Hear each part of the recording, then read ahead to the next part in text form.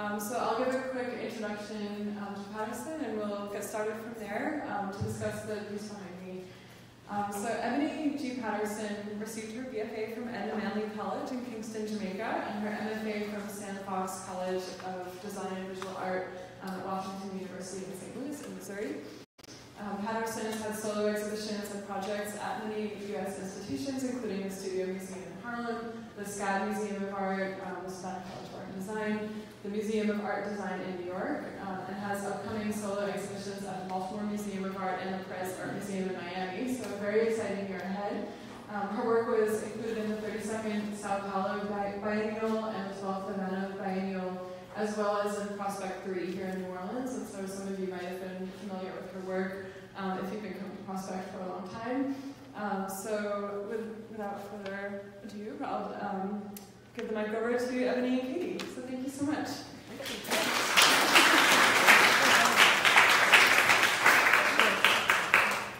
Before we get started, I want to say a huge thank you to the Helis Foundation, both for enabling this incredible spread you see behind you, and for sponsoring this wonderful lecture with Ebony, who we're so thrilled to have here at NOMA to talk about both Robert Rauschenberg's work and also the idea of collage and assemblage as a strategy for contemporary art making, and the way that works by artists like Rauschenberg inform the work of artists working today. NOMA was able, through the support of the Helis Foundation, to purchase this incredible 1979 work by Robert Rauschenberg in 2013.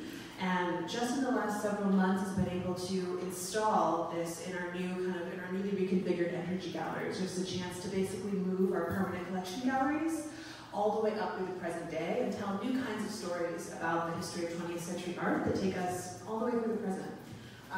This acquisition by Rauschenberg, I think, really speaks to a lot of the issues that artists from the 60s and 70s onward have been thinking through in their practices in all kinds of ways. This work is titled Spread, and it was very exciting for NOMA for a number of reasons. As some of you may know, Rauschenberg is one of the 20th century's most important artists, and an artist who has really strong connections to Louisiana.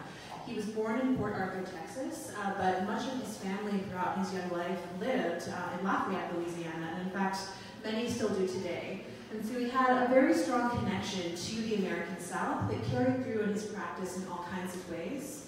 And I think these spreads that he began making in the 1970s are perhaps the best example of the way that the kind of visual vocabulary of the South, and of Louisiana especially, informed his work. So he made over 95 of these large-scale works that he called spreads between 1976 and the early 80s. And these works, as you see, are these sort of composite pieces that use all sorts of different collage and printmaking techniques to create this pastiche of different images, swatches of fabrics, found objects like combs, and some even go as far to include elements of furniture, working door frames that in some iterations people were able to walk through in past installations that really speak to a kind of very robust and quite diverse perspective on American life. The idea of the spread comes both from the idea of an expanse of land, a spread of land, and also from the idea of the bedspread, right? A sort of fabric covering that one often uses in their homes.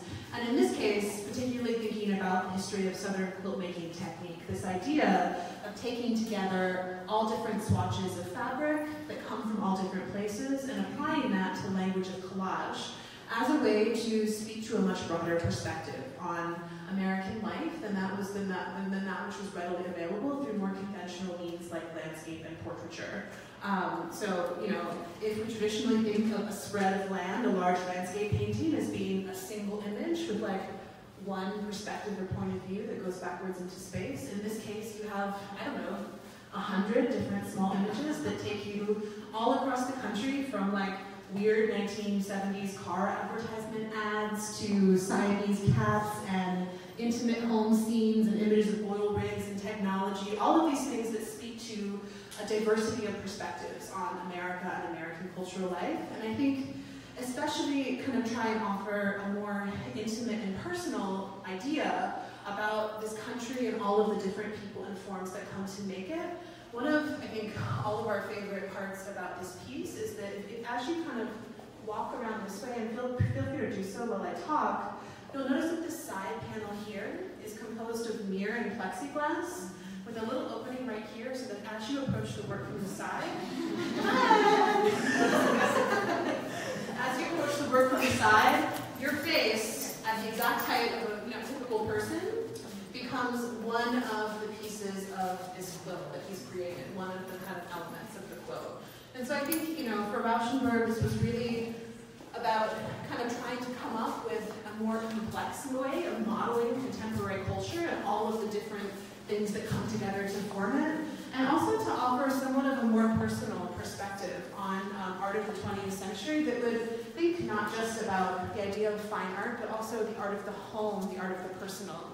And this is something that really figured in his art in all kinds of ways throughout his practice. And in all kinds of ways, this model, I think, has been very influential for contemporary artists working today who are, in large measure using very similar techniques to explore some of the complexities of contemporary culture. And we were so excited to have Ebony Patterson with us today to talk about some of these ideas, because I think in addition to, in many ways, working with some of these same forms, working with fabric and images, and kind of creating these assemblages and collages that have all sorts of different forms, her work also speaks to kind of mining some very underrepresented histories, which I think is something that Rauschenberg, in his way of kind of imagining this work as a more all-encompassing perspective or point of view, was also beginning to think about.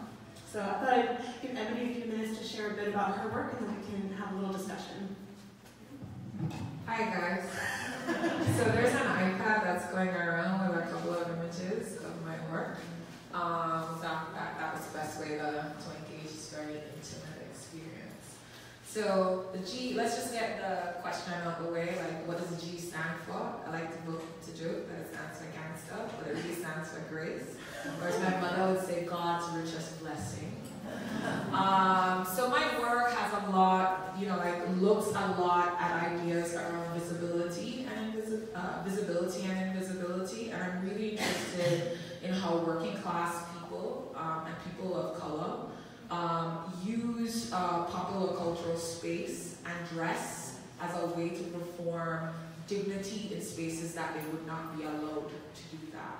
So how does something like social media, which elevates or activates and creates a sense of access for ordinary people to be seen in spaces that they would not otherwise be seen? There's an article several years ago, well, not an article, it was a blog post, that a young woman had written this narrative about an experience that she had with her mother as a child.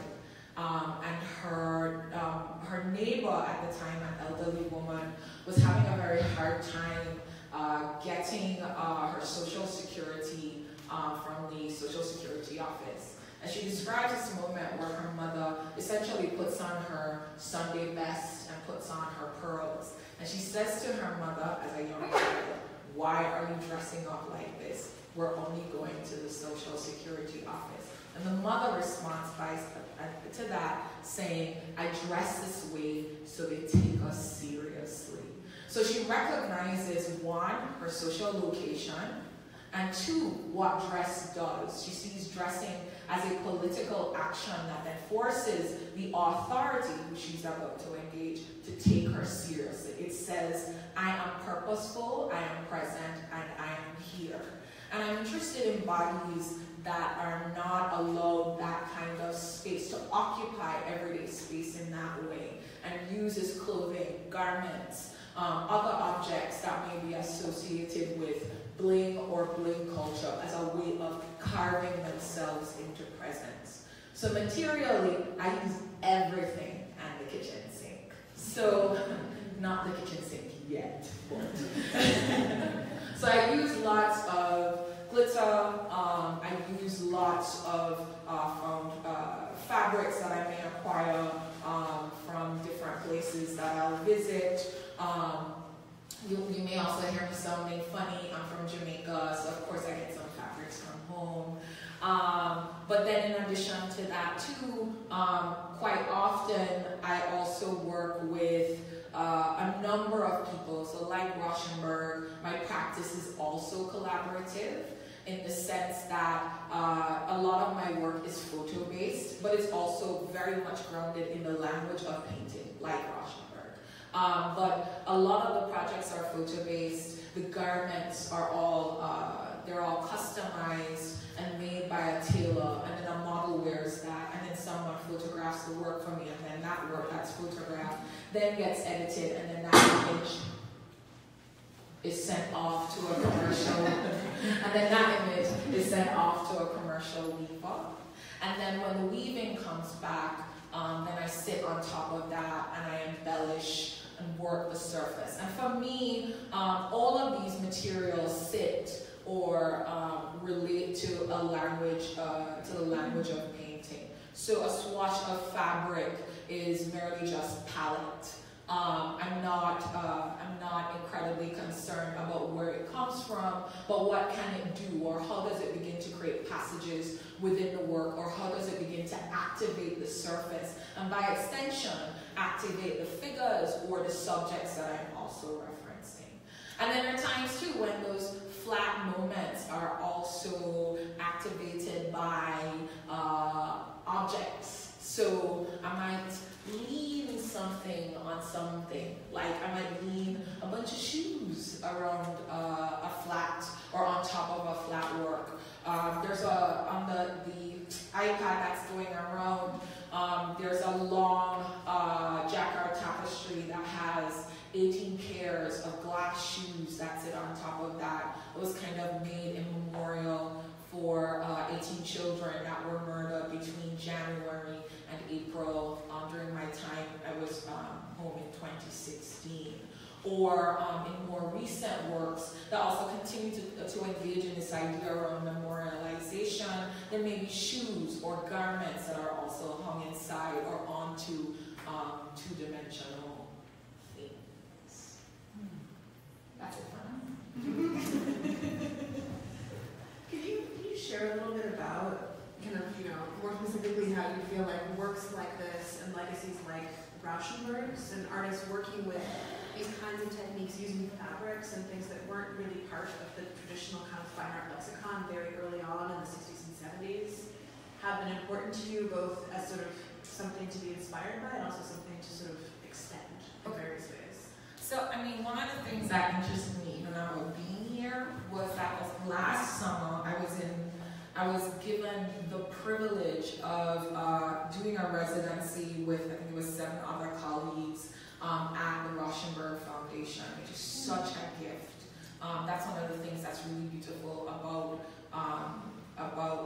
Bob, as he was affectionately called during our time there, was the levels of his generosity, not just through his collaboration, but his continued need to kind of continually give back. And I'll share one story before I answer that question. So, at the Rauschenberg Foundation, there's a toilet. And so, Bob Rauschenberg, in his last years, he was wheelchair bound because I think he had a stroke. And so there's a toilet that's kind of like lifted off the ground, maybe about 4 to 5 inches. And that toilet was like in the main studio where about 3 or 4 of us worked. And every time I use that bathroom, I just think, what a spiritual experience is this? My ass, Bob's ass. But, like, it's difficult not to think about the legacies of Rauschenberg's practice, or not to be able to reference those, the legacy of his practice when thinking about, say, for example, like Radcliffe Bailey, who is, I know he's based in Atlanta, but when I think about like Radcliffe's work, or I think like of somebody like Kevin Beasley, or my colleague right here, actually Nicola White, who's in residence at Joan Mitchell, it's difficult not to think about the contributions or the point, Rauschenberg as a point of reference. What's always been interesting for me with his practice is, is the willingness to play.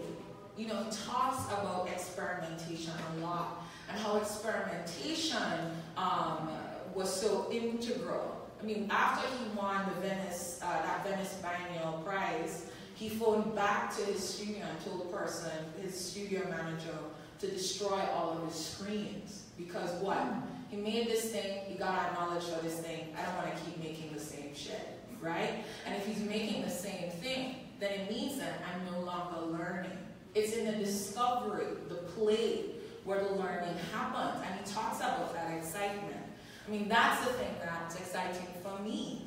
When I sit on top or in my work as I'm embellishing, I'm learning about, not just about the materials, but I'm learning also too about the chance that happens in working with those materials. And every experience feels new. It's never the same.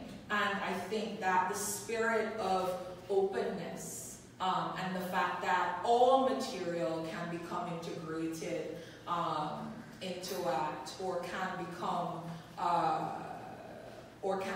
that could become a device in communicating something much larger in the work, is something that's always been interesting to me. One of my favorite Rauschenberg statements is that it doesn't take courage to experiment, it takes courage to leave evidence. Which I always really liked. But I think you're right in that, one of the sort of main legacies of artists like Rauschenberg, right, is that they're pulling from these everyday images and materials, things that at the time that he was working would not be considered fine art, right? Plastic combs, like gold-colored plexiglass, and and other works, all sorts of things of that kind that speak both to sort of like a very intimate personal experience of self, the comb, and also kind of like gender and sexuality, right? The idea of the bed, which uses all the art's work, including this one, and the idea of the bedspread, and sort of bringing those things into the realm of fine art as things that can and should be acknowledged with the same level of importance.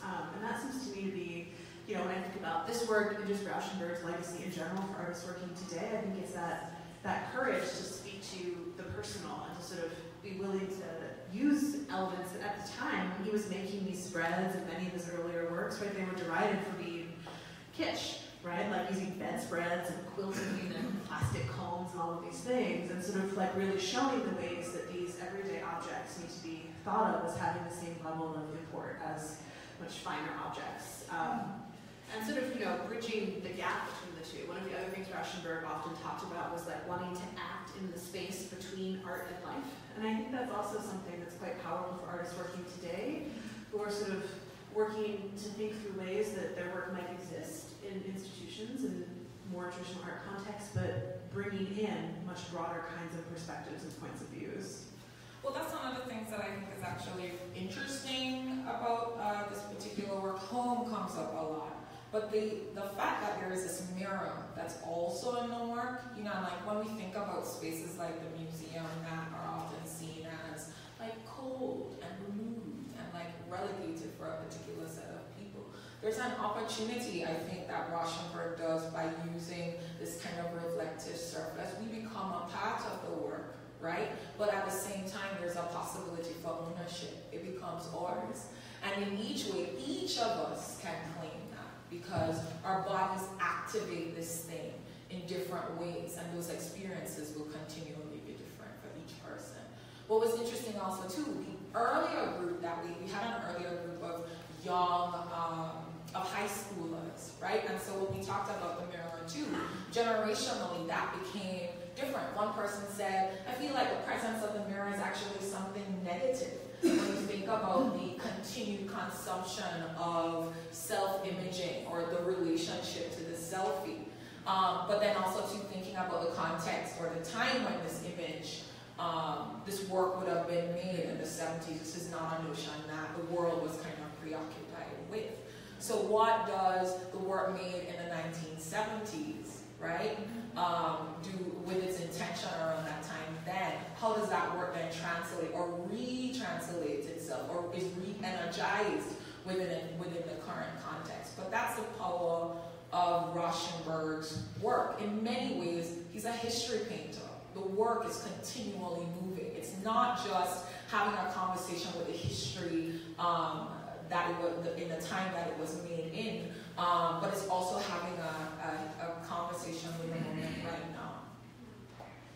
I One of the other really interesting things that came up in our conversation with the NOMA students, there had been one that had come to the museum several weeks before this talk, and she was like, you know, when I saw this from afar and walked up to it, I assumed it was made by a woman, right? And I think, you know, one of the things that we ended up having a long conversation about is the issue of appropriation, right? Because of course, right, like an artist like Rauschenberg in the late 70s knows how many female artists, both from here and from New York and elsewhere, who are working with fabric, working with these materials in all kinds of ways. And I think it's very much through him, and this is what we talked about, right, that a lot of those voices have made it into the mainstream, but certainly he is not the first person to work with this kind of aesthetic or this idea, whether we're speaking about the sort of longer history of quilt making in the South, which he draws upon quite extensively, or we're talking about more recent histories of like 1960s and 70s New York, where artists like Tina Gerard and Eva Hesse, and the list goes on from there, are working with these kinds of materials, with fabric and whatever else. And so I'd be curious, because I think we didn't quite get to that level of speaking about it before, like what your response is to that idea of the way that Rauschenberg in many ways is taking up certain kinds of legacies that in some ways are not his own.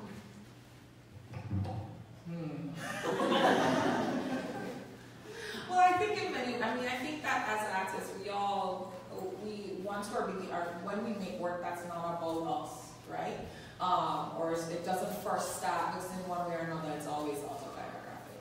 But when it doesn't start with us, I think it's not unusual. It's not an unusual charge for artists to take on or to do.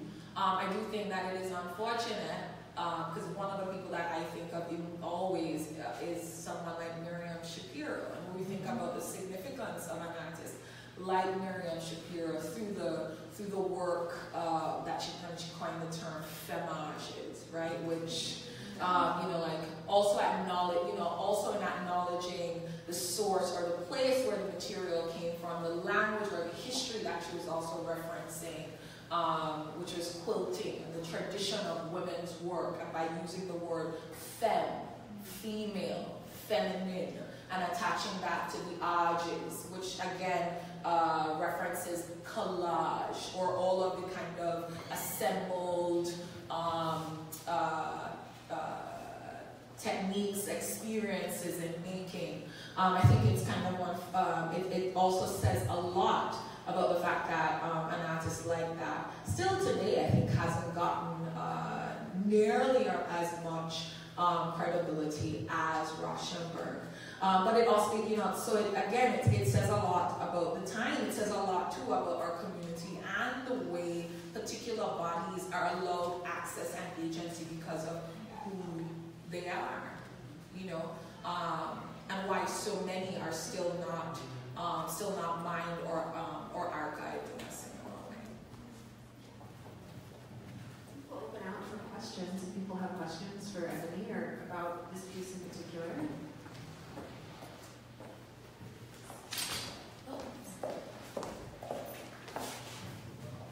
Thank you so much for coming in. I really enjoy your work, and I'm most familiar with your earlier stuff where you did dance hall or portraits of, of dance hall dancers, and the bleaching, yes. And I was wondering, because you moved kind of away from figural representations. I mean, at least from the iPad I've seen. I haven't seen as much as your earlier or most recent work, but I was wondering if that's a choice that you are making to move away from, if you are at all. Okay, let me take it. There's something happening here. And they're not allowing me to speak without the mic. So, yes, the figure is still in my work. But I think that the figure is very much in my work, and has continued to be. It's never actually left. I think what happens is that the figure in many ways becomes disembodied. That they're always, even in the inclusion of objects, right? So like the shoes is a figurative point of reference. You see a pair of pants, but you may not see where the skin is that's coming out of the arms of the shirt that relates to the top that's sitting on top of that pants.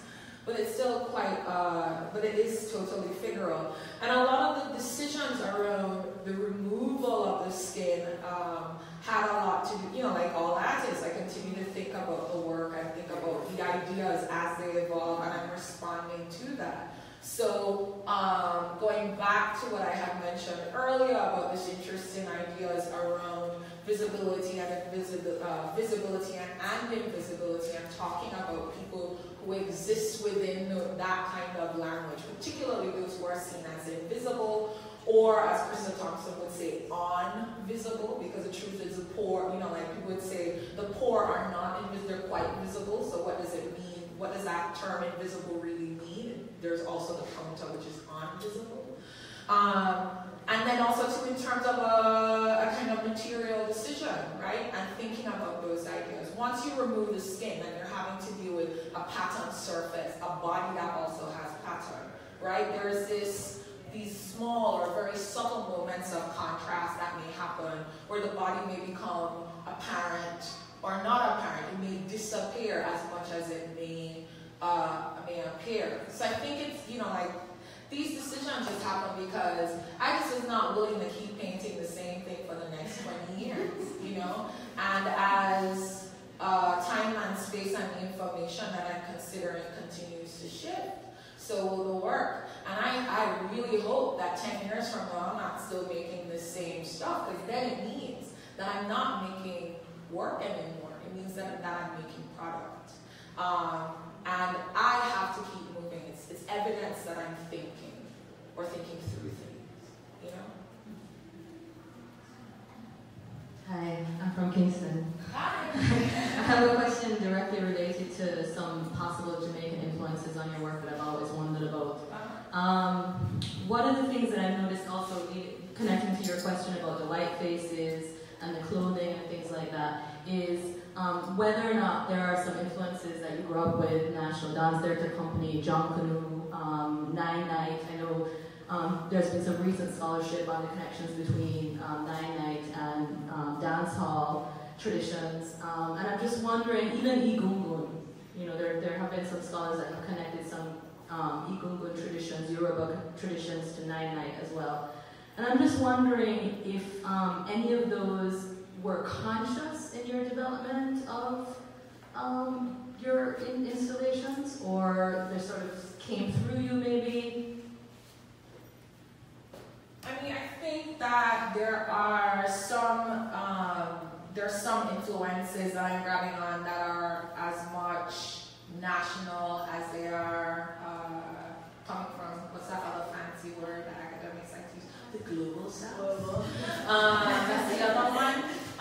So for example, someone from Haiti may go, well, I also see like how voodoo has informed this. I remember when I had done a car, right? So doing a car in Kingston, had an entirely different relationship to what it would look like or be seen in Port-au-Prince, Haiti, or then when I took it to LA, people started thinking about like low-ride culture or Chicano culture. So I think each of them, that's the nature of work generally. But going back to your question, not directly. I mean, I think, you know, like I come from a generation that grew up in dancehall. You know, like I watched it come mainstream, but it's not really dance hall as a culture that so much interested me as much as what it did politically and all of the misunderstandings around it. In the same way that so many spaces that or efforts that are politically centered, especially when particular bodies that are mobilizing that are somehow demonized. You know, it's kind of like the moment that we're having right now in this country with Black Lives Matter. So even though the conversation in that, it totally makes sense, somehow it's being seen as a threat. You know, and then what's interesting in that conversation is that people are always referencing the last Black civil rights action, which would have been the action of the 60s, but people then forget that even that moment was also demonized too. You know, like people like to say like Martin Luther King would be ashamed, but Martin Luther King was also seen as a terrorist at one point. So I'm interested in these points, you know, like in the way that something like dancehall becomes a political act of saying, I'm here, and you're not gonna fucking deny me. And I dare to perspective of your discomfort, right? And if you're uncomfortable with it, then you have to deal with that. I don't have to deal with that, right? And I think that's, I think that when we think about like just larger, the larger conversations around so-called Black popular culture, and the sense of activation, even around, like, say, if you think more recently around bling culture and hip hop, you know, like the term bling bling, the fascination with things shiny. It's all about this kind of performativity around access. You know, so there's been this kind of, there's also been like discussions academically about the infatuation with material culture and how that's also a problem. But if one just steps back from all of that, one also gets it. Like, it's totally about performing this idea that I too have access. So you think that you have more money in your bank account and you can afford that $8,000 bag? Watch me. Watch me and my version. I too can perform. It may not be the real thing, but all I need to do is to be able to pass in that moment. And for a moment, I become visible. For a moment, in that light, that camera light, that was not made for me and my skin, I become seen and I shine. And so those are the things that I think about. I have another one actually regarding this issue as you're speaking about this question of access. And I wondered if you could talk about some of these incredible kind of more public art projects that you've done over the course of the past several years, whether it's like the posters in Kingston or the coffin procession that you did, and kind of how those relate to the other art that you make and how you think about the relationship between them. Kind of along this idea of like art versus life and how those things come together or come apart or how they connect. I'll talk about a more recent one. I'll talk about the project with Byronese. People always seem intrigued by that as a process, you know, like, so there's one, they're working with this like corporation that's all about like selling shit. Do you guys all see that in the iPad? It's in the iPad, the Windows. So one of the things that's not in there is that there's an audio component, so I'll explain all of that. So that year, I mean, it was for a Christmas window, right? So it's like one of the most like kitschy things you could ever do, you know, like is a window at Christmas time. And it had a theme. It was love, peace, and joy. And I chose to, each of us as actors, we were asked to choose one of those words to respond to. I already knew what I wanted to do, but I thought, okay, love seems like the most abstract to me, like it seemed like the most nuanced. So with the piece, there were 23 mannequins, and each of those mannequins wore customized outfits that I had made working with a tailor back home. And they sit in this kind of overgrown garden. The garden, for me, is both a point of reference in terms of a social demarcation, but it also references the grave. And then in some ways, too, it also references the body. So the idea of, like we come from the earth, we return to the earth. The garden is also too about the gaze. It's also too about embellishment. So it's embellishment on the body as much as it is embellishment on the land. And so in about half of those mannequins then also had video projections onto them. So all of them, they had patterns all over. So the clothing was patterned and the skin was patterned in another way. And then about 15 of them had video projections. And it would go from the pattern of the skin of that mannequin to the face of someone. And it would slowly, the face of the person would slowly change from pattern to a face. And it would ask something. It would say, see me. And then there would be a little voice that would say, why can't you see me? And it would just slowly, one at a time, you would hear each one say, see me, see me, see me, until it became a group call that crescendoed. So it went from see me, and then there would be another voice that would say, I'm right here. Why can't you see me? So all of this audio was played on the street. So as you're walking by the window, you would hear this. So a little creepy in the beginning. But the idea that in order to, like I had somebody the other day after a talk say to me, oh, I don't understand why black people are so angry.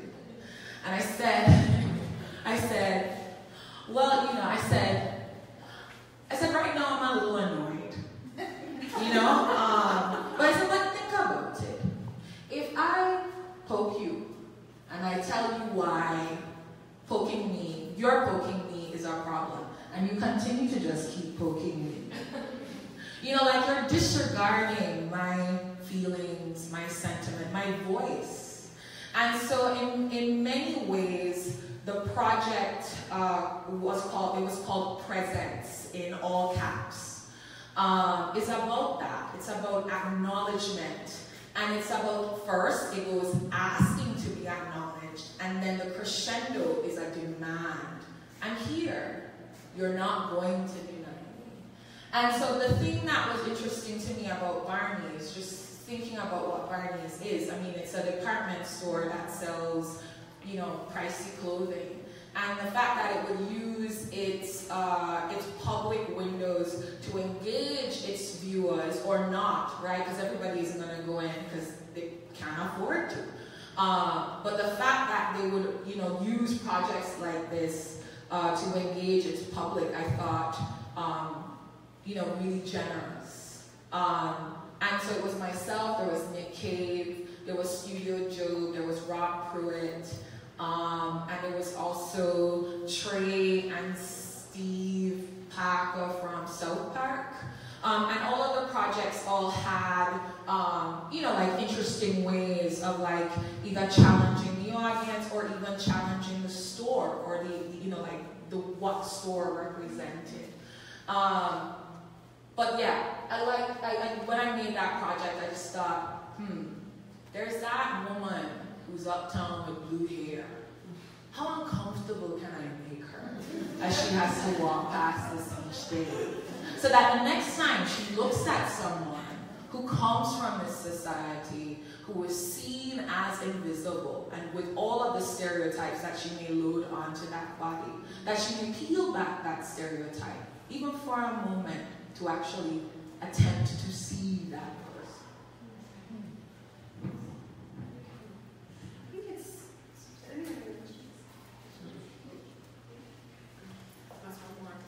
I think it's, speaking about this politics of visibility, I think, the various ways in which this technique or strategy, collage, assemblage, whatever, in bringing so many things together, in some ways it borders on abstraction, right? It's you bring so many things together that you can't look at one. Right. And thinking about how that maps onto what you're speaking about, this idea of the politics of visibility and how we make voices present. I'm wondering if you could speak about that idea, and especially work like yours that draws from so many different material reference to create this sort of incredible, vibrant, bling statement, right? But at the same time, right, because it has so many different sources, also speaks to a very diverse set of experiences that maybe is harder to pinpoint exactly. I'm not concerned about whether or not you could pinpoint where it comes from. Yeah. Because it's just material to me. And that's the thing that I think is when we think about Rauschenberg's work, even though there are all of these passages in the work because of these images or because of the color and the way the color vibrates on top of each other, or the fact that things jut out or they fall back. I mean, it's a language around materials and the engagement with materials on that surface. So in my case, be it the surface that relates to the body, or the surface that the body actually sits in, or in this case, the surface that these images are embedded in or disappear into, because there are also moments where the photograph gets obliterated. I think that we're also talking about, too, in some ways, these ideas around the passage in time within materials. But where it comes from doesn't matter to me as much as what it all does when it's activated or when it all comes together. Because the truth is, everything's coming from China. It's all coming from one point anyway. So let's not even dispute that. Okay. Well, unless there's any final questions? Well, thank you all so much for being here for this program, and thank you again to the Helis Foundation for their support of this, and to Ebony for sharing her work and her ideas, and I think really bringing this piece to life in new ways as well. So thank you very, very much. Thanks, guys.